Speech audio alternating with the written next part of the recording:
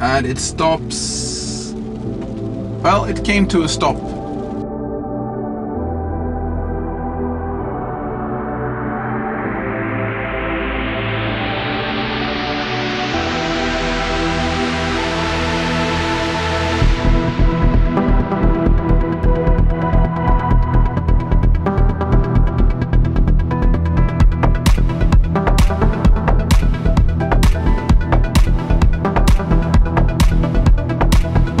Welcome to this news update from my electric earth.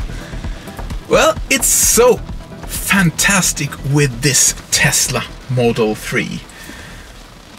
When I was young, I was watching on TV new cool technology stuff from United States that was presented here in Europe, that this is something coming sometimes in the future, far away.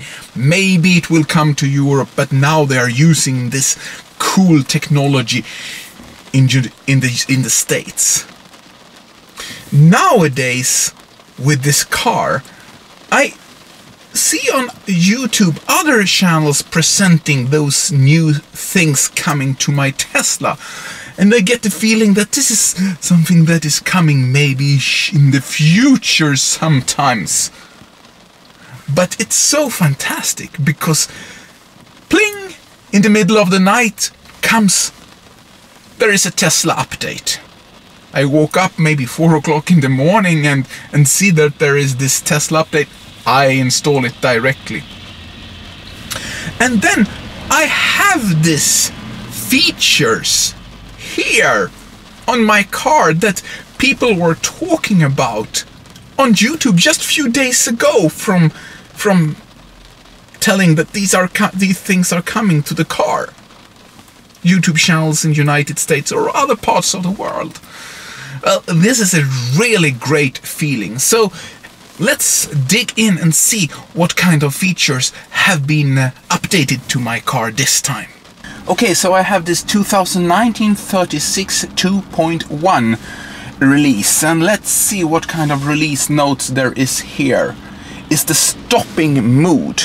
And what is the stopping mood? Well, it is when you stop the car. Will it creep? Will it roll? Or will it actually hold? On a normal automatic transmission, you have this thing that when you are not pulling anything, pushing anything in the car is rolling by itself.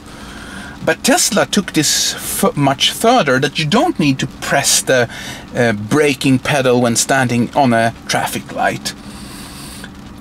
You could just press the braking and it will hold the brake until you press the accelerator again. But now they introduced this hold mode, which means that you never need to actually press the braking pedal when you stop the car. You just drive and release the accelerator, and the car eventually comes to a stop with the regenerating braking system, and you don't need to use the brake at all. This is something similar like the Nissan LEAF had, also like a one-pedal drive, the E-pedal as they called it in the Nissan LEAF, the new model, not the one that I had. But there is one important difference. In the LEAF, it's a combination of the disc brakes and regenerating braking system that makes the car comes to a stop. You have to go to driving, and here you have the stopping mode. You have the creep options like before. You have the roll, which has been until now, and then you have this hold option. And now you can put this in hold like this, and then you will have this option enabled that the car actually will stop when you release the accelerator. Okay, let's try now and see how good this stopping system is actually if we have a hill that is a little bit more steep. Okay, here is a hill going down, so let's try to stop here shortly. We will see if the car will stop in this hill here. Will it stop? It comes to a complete stop even if there is a hill here. Yeah, it is. doing that. Let's try again.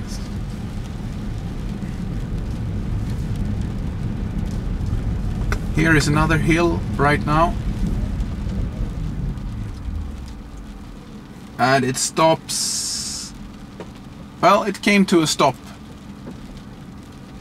Even if it goes down like this. And please note that I'm not pressing the braking pedal at all. It's really truly one pedal drive. Let's try to go the other way now and go up through the hill. Now there is a car coming here.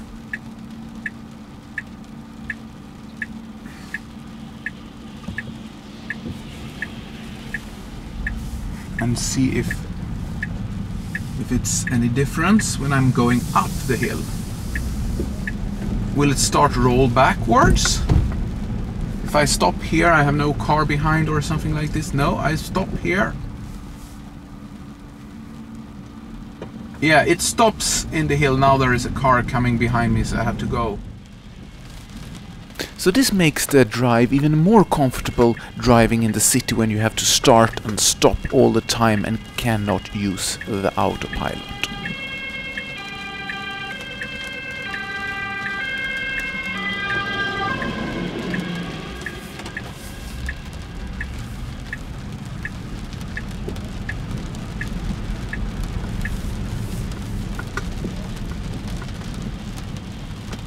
Of course, you should use the brake pedal if something happens and you need to stop direct.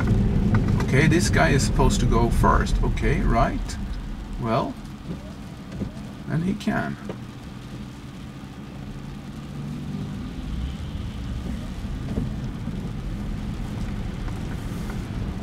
You have this scheduled departure, which means that you can set a time when you're planning to leave with your car. So the car will be ready for you, both battery-wise and also preconditioned, so it will be warm or cold and so on. And you can schedule this all over a week, and you can also and then the car will be ready for you, not only with the temperature inside the car, also the battery will be charged in an optimal way, so it will come up to the level that you set the battery to be.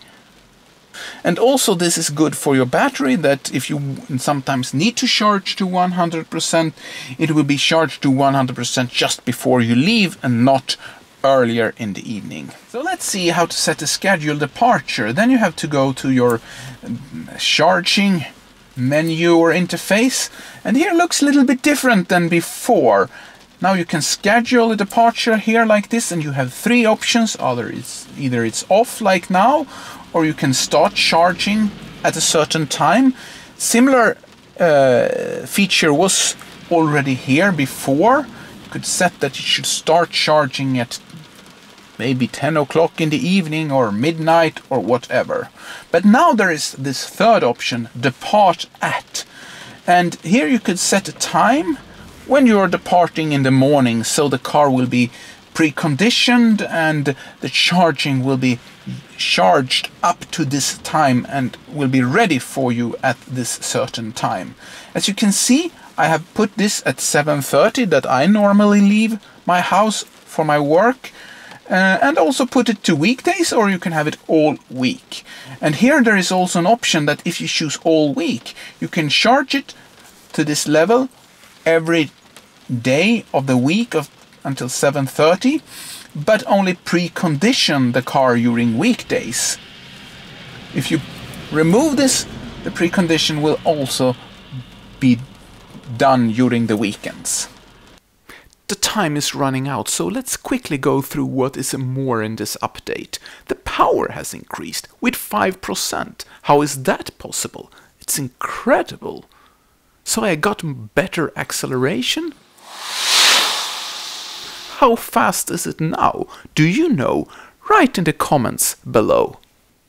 And at last you can schedule your everyday route between home and work, so the navigator automatically starts to navigate accordingly to your weekly habits. You just set the points of your home and work in the navigator, check that the feature is enabled, and go! Well, thank you for watching this dark movie. Well, you know, I have the Facebook page where you can join me and see what is happening and so on. And right now I have a voting there. I would like to know if you are an owner of a Tesla Model 3 that is watching this or not. Go ahead to my Facebook page and participate in the vote there. Yes or no, if you have a Tesla Model 3 or not. Thank you very much if you're also subscribing here on YouTube to my channel. If you are not subscribing, please go ahead and subscribe and hit the notification bell.